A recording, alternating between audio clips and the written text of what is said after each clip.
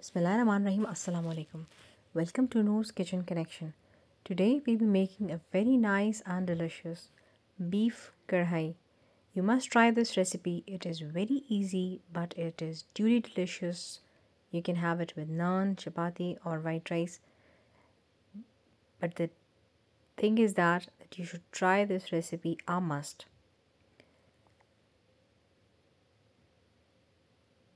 So let's start making this delicious karahi, which will be ready in minutes.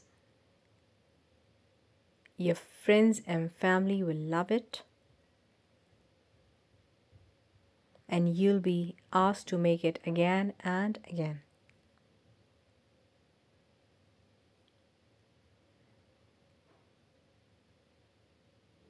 Look how steaming and colorful it is.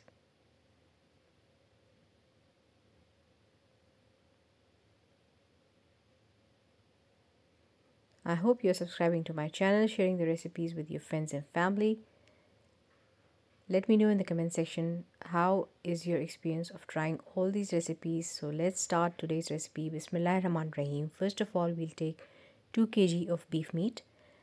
Add 4 tablespoons of oil to a pressure cooker and add these meat pieces which have already washed and sieved it well into the oil.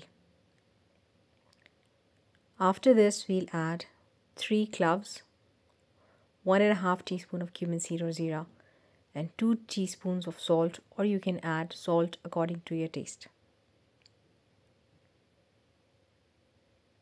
I am not adding any water to this beef because it will be cooked at a low to medium heat in its own water or juices.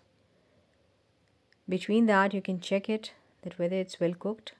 Now let's check it out with a fork. It is very well cooked and tendered. Now we'll add the special ingredients in it, which is very simple, present every home. It is 1.5 teaspoons of red chili flakes, 1.5 teaspoons of ginger garlic paste,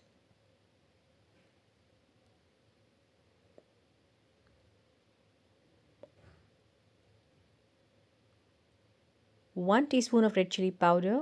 You can add more chilies if you want, and then 1 teaspoon of turmeric powder.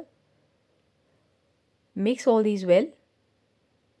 Now we'll take 3 to 4 fresh tomatoes cut it in fine diced cubes. Add it to this meat, and that's it. We'll mix it well, and now at the stage we'll add 2 tablespoons of tomato paste. Mix it well and cook it at low to medium heat until all the tomatoes are mixed well and the oil separates.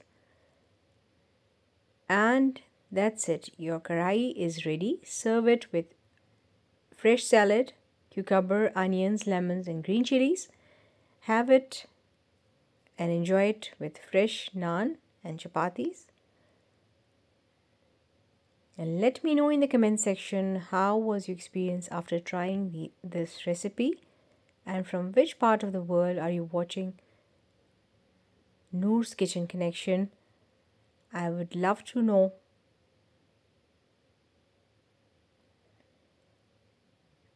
And do subscribe to my channel. Share the recipes with your friends and family. Take good care of yourself and your loved ones. See you in another good recipe. Till then,